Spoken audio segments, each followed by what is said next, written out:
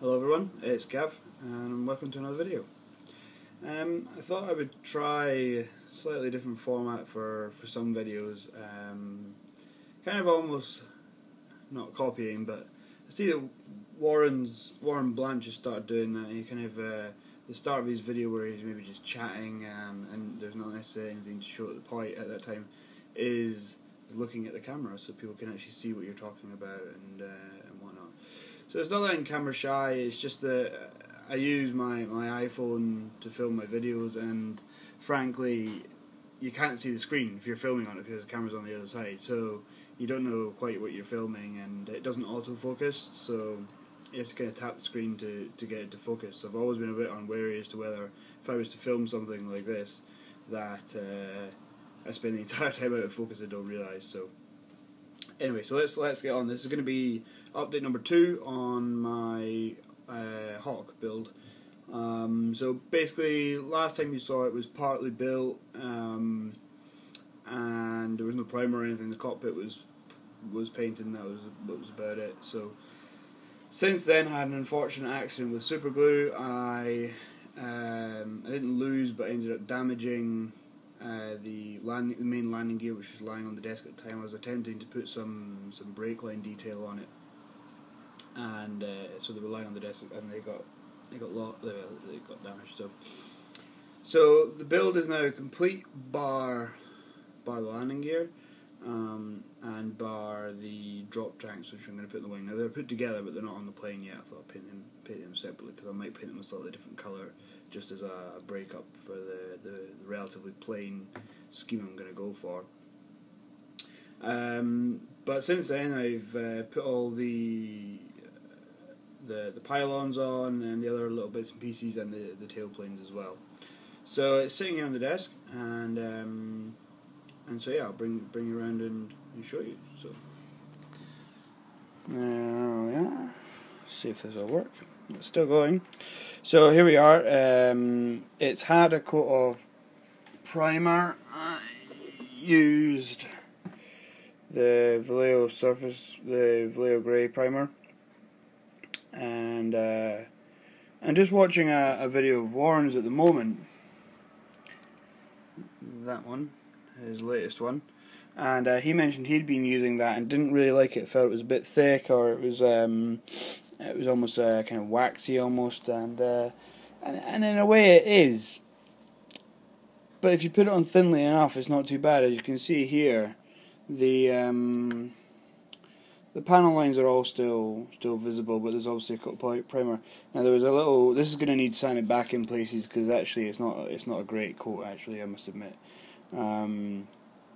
So there was some kind of extra bits I had to sand back here, and obviously primer brings up blemishes you weren't aware of, so the seams running down here weren't as smooth as I'd like. So there I've used some, instead of the Vallejo putty, which doesn't seem to sand quite so well, I've gone and used some liquid green stuff, and that sands a bit better. So they'll need smoothed off first before I go again. And I also might the seam that's down the side of the air intakes there.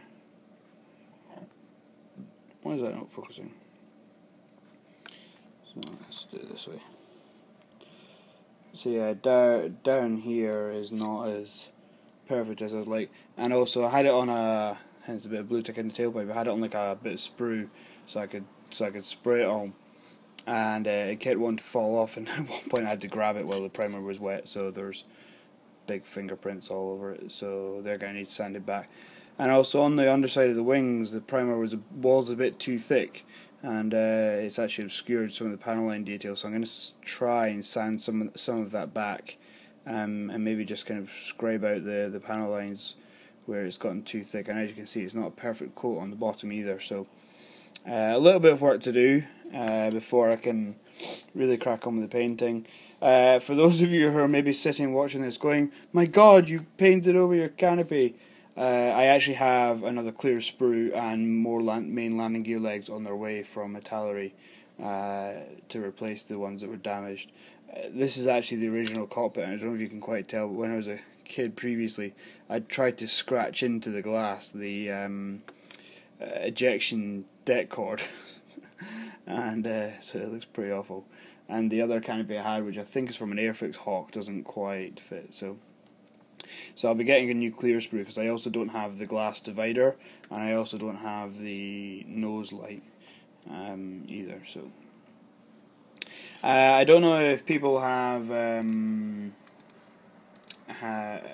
I don't know if I said in the last one, but basically I decided to do the Finnish Air Force scheme, and it turns out they do use grey Hawks. Here's a photo of one. It's quite a dark grey, and it's grey all over, which is the best thing, because I frankly, well actually that one's not.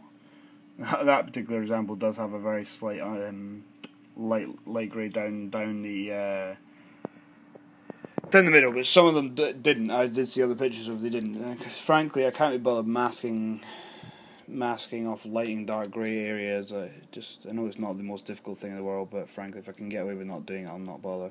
So it'll just be painted all that dark grey all over, and it'll have the drop tanks on it, and stuff. So yeah, it should look quite good. A little bit different as well.